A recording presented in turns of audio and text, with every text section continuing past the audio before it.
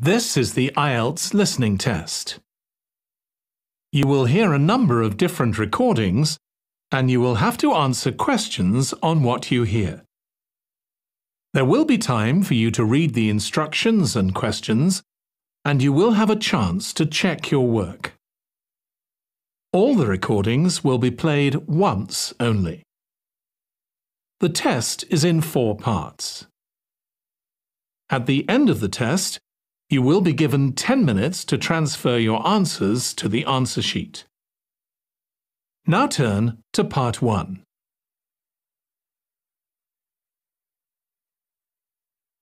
Part 1. You will hear a conversation between 2 students about buying a used car. First, you have some time to look at questions 1 to 6.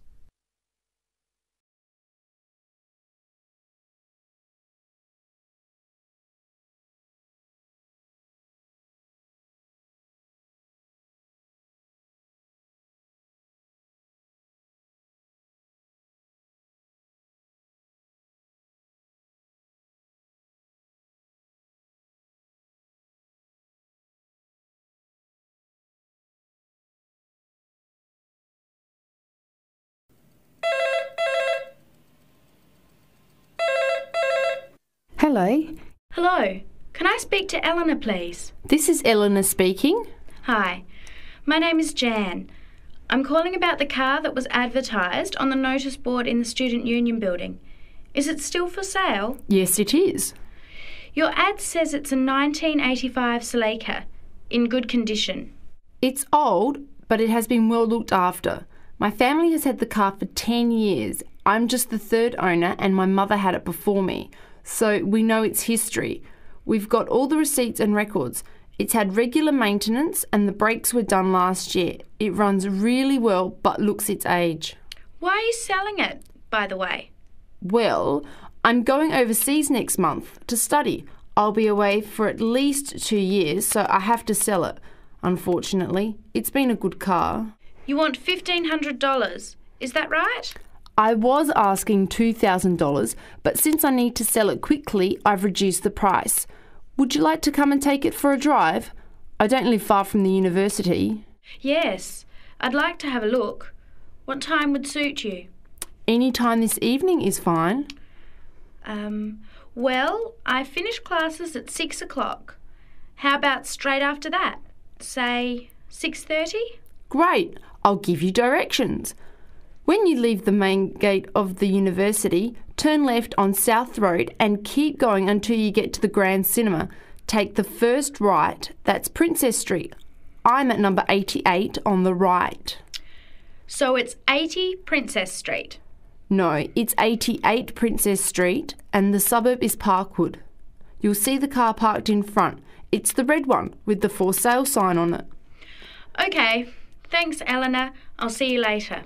Bye. Before you hear the rest of the conversation, you have some time to look at questions 7 to 10.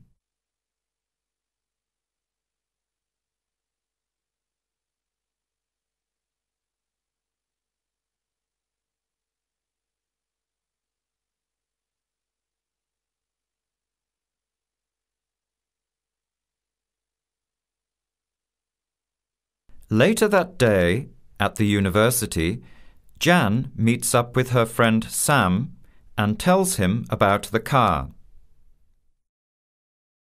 Hi, Sam. Hey, Jan. What's happening? I'm glad I ran into you. I've decided I have to get a car. You're going to buy a car? Do you really need one? I'd probably still be driving except that my car broke down last year. Instead of getting another one, I just moved closer to the university and went back to riding a bike. Better for the environment, better for my health, and I save a lot of money. Did it really cost that much? Well, when you think of registration, insurance, rising petrol costs, parking plus maintenance and repairs, it adds up. I know it's going to be expensive, but I really need my own transportation. It takes half an hour by bus each way to university as it is. But now I'm working at night in the city. There's no way I want to hang around waiting for a bus late at night. then walk 3 blocks home alone. Hey, I think you've got a point there. So what kind of car are you looking at? It's an 85 Celica, same kind as I used to have. The owner's asking $1,500. That's pretty old. How many kilometres has it done? You know, I forgot to ask. I'll have to check tonight when I go to see it. Would you be able to come with me to have a look? At about 6:30? Sure, I'll come, but I don't know a lot about cars. I do know one thing, though. I wouldn't buy an old car without having a mechanic look at it first. That's a good idea. But won't it cost a lot? Not really. You can get a check done through the Automobile Association for $80, and it comes with a report on the condition of the car. It can save you a lot of money in the long run. I'll keep that in mind. So we have to get to Parkwood at 6:30. Do you want to take the bus? It goes straight down South Road every 15 minutes. Or maybe we could walk. I don't think it's that far. Actually, I could borrow my roommate's motorbike for an hour or so. He's working all evening in the library. Do you think he'd mind? No way. He owes me a favour or two. Okay, great. See you at 6, outside the student centre. That is the end of Part 1. You now have 1 minute to check your answers to Part 1.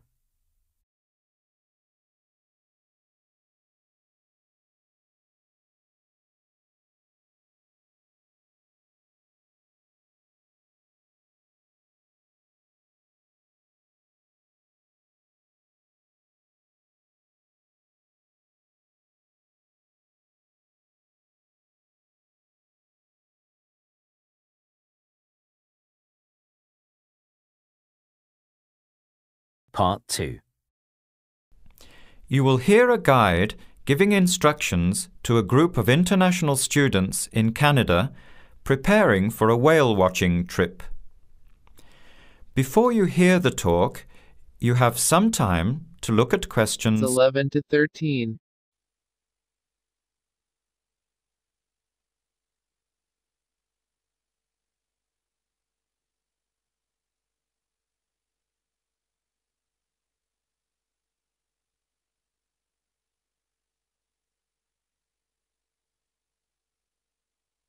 Now listen carefully to the first part of the talk.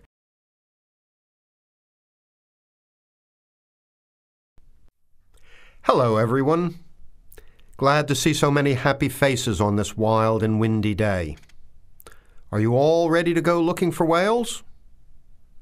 I'm Tony, and our other guide today is Dale. We'll be using these 2 rubber boats you see here, and our trip today will take 3 hours. In a few minutes, we'll be heading into part of the largest temperate rainforest of the Pacific Northwest. I'll show you our route on the map here. This is where we are now. We'll be leaving the sheltered bay and heading out across the mouth of the bay toward the open water. As you know, last night there were strong winds in the area, so we can't go out into the ocean as we had planned. Near the mouth, the water will be quite rough. That's where we are most likely to spot orcas, or killer whales as they are also called. After crossing the mouth of the bay, we'll enter the calmer, shallower waters. This is where you look for gray whales. Then we will continue up this narrow inlet close to the shore. You will have a great view of giant fir and cedar trees that have never been logged. Here is the place to watch for wildlife. You are likely to see bears along the shore and eagles in the sky overhead. Right at the back of the inlet here are the hot springs where we will be stopping for an hour. You can have a soothing soak in bubbling hot water before the return trip. Now you have some time to read questions 14 to 16.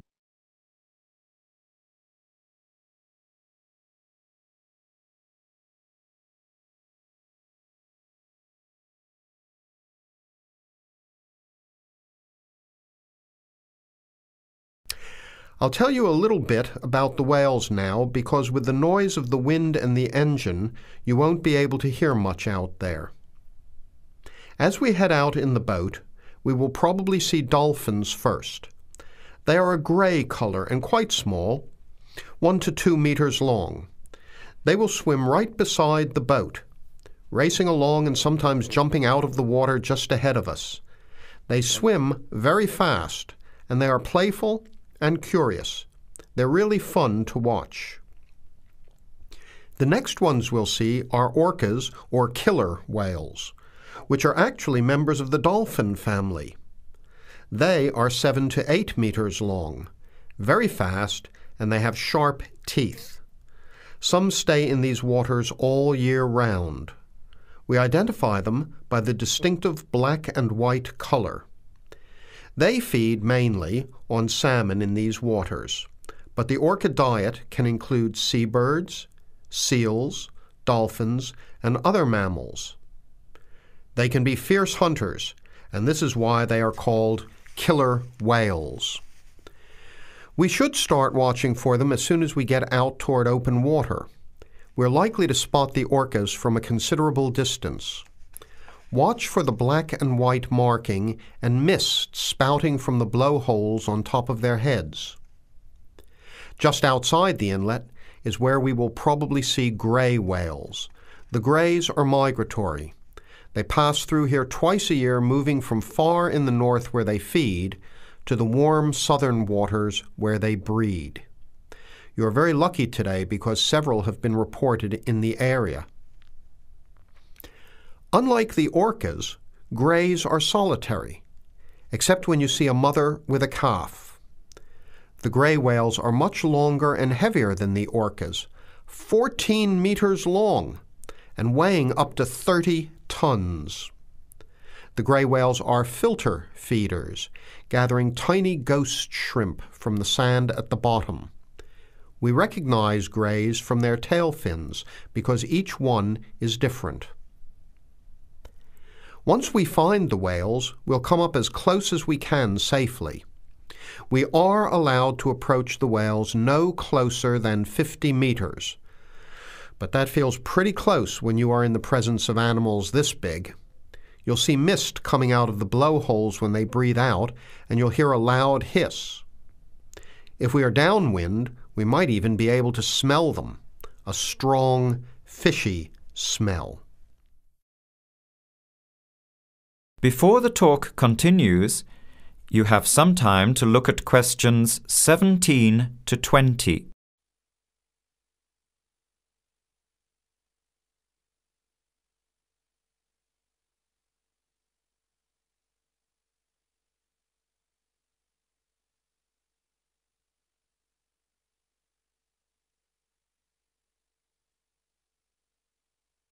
Now, as the talk continues, answer questions 17 to 20. Now, for just a few words of caution. It will be quite bouncy out there, especially in the front of the boat. If you want a smoother ride, stay in the middle of the boat, close to the engine. Hold on to the ropes and keep an eye on any big waves. Be alert so you don't get thrown out of the boat. In case of an emergency, you are all wearing survival suits. They'll keep you warm and dry in or out of the water. They are bright orange for visibility. The water temperature is around 8 degrees. Without these suits, you would only last a few minutes in this cold water. With these suits, your survival time is increased dramatically. They will keep you upright in the water even if you can't swim. But we don't expect anybody to end up in the water, so don't worry. Now, are there any questions? I'm afraid of getting seasick. Right. I was just coming to that. If you think you might get seasick, take one of these patches and put it on your arm at the wrist, like this. It works on pressure points of the body and will relieve seasickness without the drowsiness you can get from pills. Are there any other questions? All right then, let's start loading up the boats. We leave in 5 minutes. That is the end of part 2. You now have half a minute to check your answers to Part 2.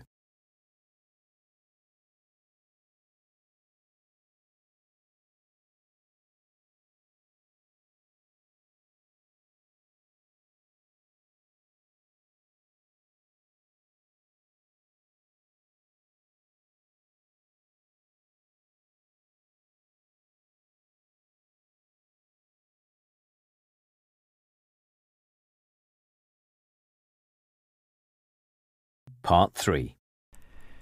You will hear a student, Penny, talking to two friends, Ray and Louise, about a television competition Ray has entered called Travel Documentary.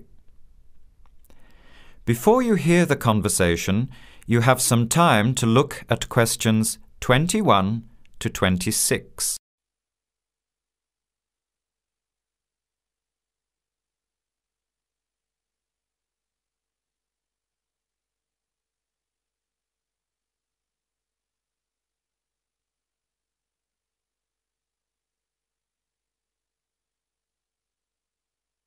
Now, listen carefully and answer questions 21 to 26. Hi, haven't seen you two in ages. What have you been up to? Hi, Penny. Ray is really excited. He's just been shortlisted for Travel Documentary. He could be off travelling around the world for 3 months. Travel Documentary? What's that? You've never heard of it? Don't you watch TV? Well, actually, no, hardly ever. Especially since I've started working on my thesis. I don't have time to breathe, let alone watch TV. So what's this all about, Ray? Well, actually, it's a competition run by Public TV. It involves my two great loves, travel and filmmaking.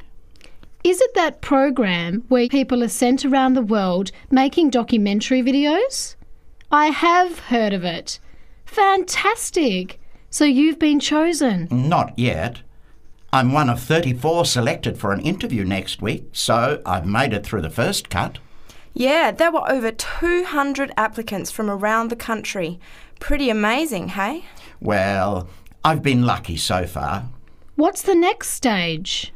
13 are chosen from the interview to do a 4-week training course in documentary filmmaking. Then, the 8 finalists get sent off with a video camera to travel around the world. Sounds incredible. What's the catch? The catch is that every 2 weeks you have to send in a 10-minute video from a different part of the world. It's broadcast on TV along with the work of 3 of the other competitors and judged by a panel of experts and the TV audience. So you're under a lot of pressure. Wow, I guess so. You mean you're on television every 2 weeks? Yep, that's right. But first I have to be selected. Do you have to have any filmmaking experience to apply? Some background in photography or video making helps, but you're not supposed to be an expert. In fact, you can't apply if you've already worked in filmmaking. We all get the same 4-week course, so we start with the same skills. Can you go anywhere in the world you want? Each competitor makes up his or her own travel plans and has to get them approved. Before the conversation continues, you have some time to look at questions 27 to 30.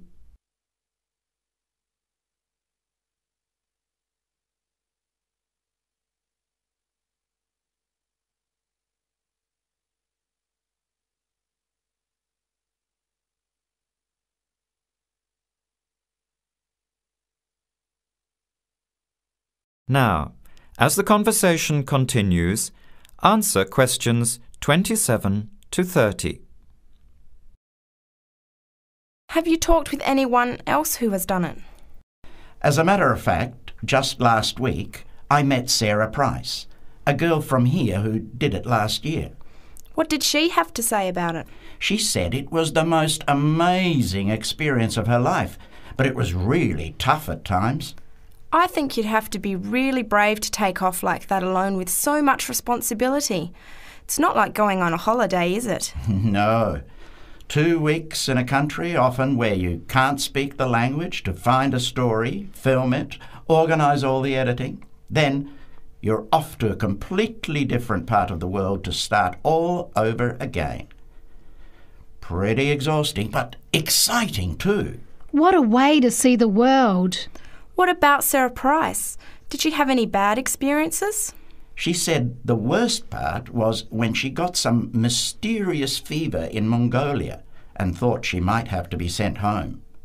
Fortunately, it got better, but she said it was scary to feel really ill when you're alone so far away. So what made you want to apply?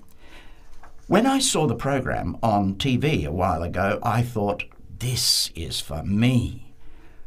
I've always wanted to travel, but needed to work for a year before I could even think about it. Then a new series started up. I thought, now's my chance. Don't you think you'll be lonely? I don't think I'll have time to be homesick. I'm more worried about having too much to do and not enough time to get things organised. So we might be watching you on television in the next few months. I hope so, if I'm lucky. When will you know for sure? They choose the final 8 in March. A month later, you're on your way. So do you have to pay anything? Nothing. It's all paid for. Course, camera, flights, accommodation and in-country travel.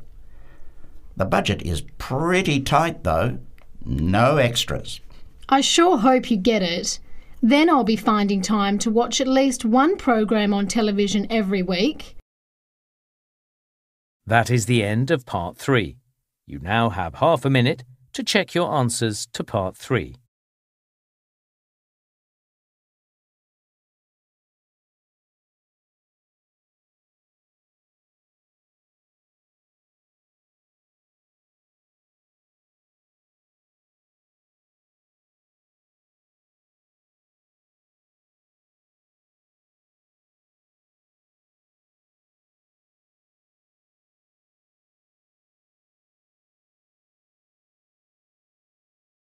Listening, Part 4.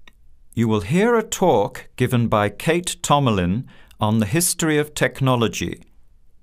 First, you have some time to look at questions 31 to 33.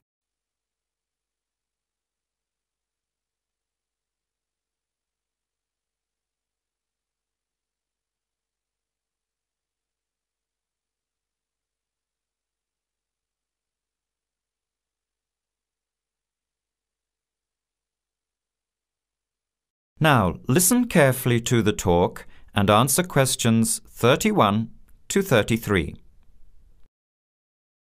Our talk today in this History of Technology series is about a feat of anti-engineering from the late 19th and early 20th century that is still very much with us today and that is linked with the history of the typewriter.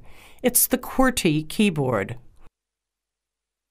What, you might ask, is QWERTY? Well, have a look at the nearest typewriter or computer keyboard. If you look at the top row, you will see that Q, W-E-R-T-Y, are the first 6 letters. Did you ever think when you were learning to type about why the letters on the keyboard are distributed the way they are? Here's the story. It all has to do with the history of the typewriter. Typewriters existed since the early 1700s, but the first commercially practical system came into being in 1873. The typewriter is one of America's greatest unsung inventions. While the telephone, automobile, and airplane sped up communications and transportation, the typewriter did the same thing for the written word. But few people paid much attention, possibly because they were too busy reading what the typewriter had written about all the other inventions. The first typewriters had the keys laid out in alphabetical order, but this system had problems. Some keys that tended to be typed together were physically close. This made the type bars hit each other and get stuck. Typewriters in 1873 jammed or got stuck if the keys next to each other were hit in quick succession. To solve this problem, in 1878, the QWERTY keyboard was developed, spacing frequent letters away from each other and therefore reducing the number of jams. It was not specifically designed to slow down typists, as is generally believed, but the keyboard did create a built-in inefficiency for typists. The most common keys are scattered all over the keyboard rows, many on the left side. Right-handed people have to use their left hand, which is the weaker hand. Typewriter technology improved, doing away with the original rationale for the QWERTY distribution, but the keyboard remained. In spite of its inefficiency, it is the keyboard we all use today. Now you have some time to look at questions 34 to 40.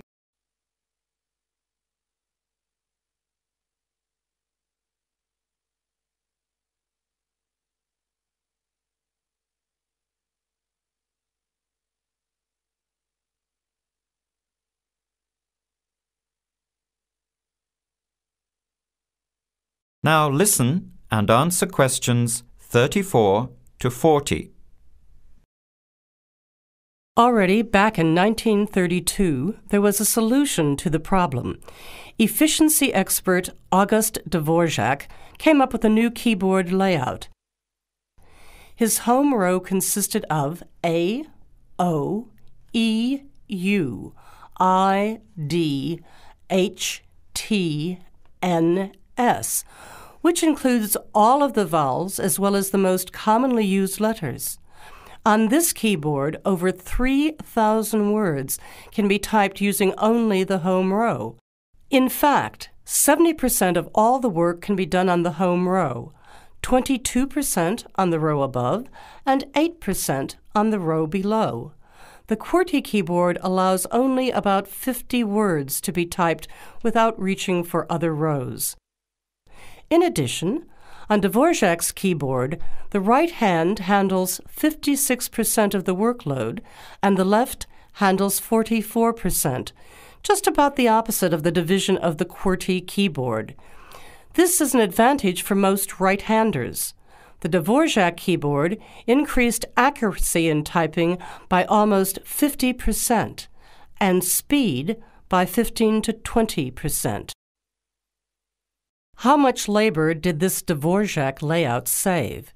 In one study, a group of typists was evaluated in the use of both keyboards. Those using the Dvorak keyboard moved their fingers just about 1 mile on an average day, while those who used the QWERTY keyboard moved their fingers an average of 12 to 20 miles. The superiority of the Dvorak keyboard was clearly established. However, it has never been adopted as the keyboard of choice. Why? First of all, bad luck and bad timing on the part of the Dvorak team. First, there was the Depression. Not a good time for introducing change. But the main factor that worked against the Dvorak system was habit. People were used to the QWERTY keyboard. Computers today could easily switch the arrangement of letters to the Dvorak layout, but it seemed that because of habit, the QWERTY layout remains dominant. People felt comfortable with the keyboard they learned on, so it was the established patterns of hundreds of millions of typists, manufacturers, typing teachers, and typewriter salespeople that have crushed all moves toward keyboard efficiency for over 70 years. It looks like QWERTY keyboard may be with us for a long time yet. That is the end of Part 4. You now have 1 minute to check your answers to Part 4.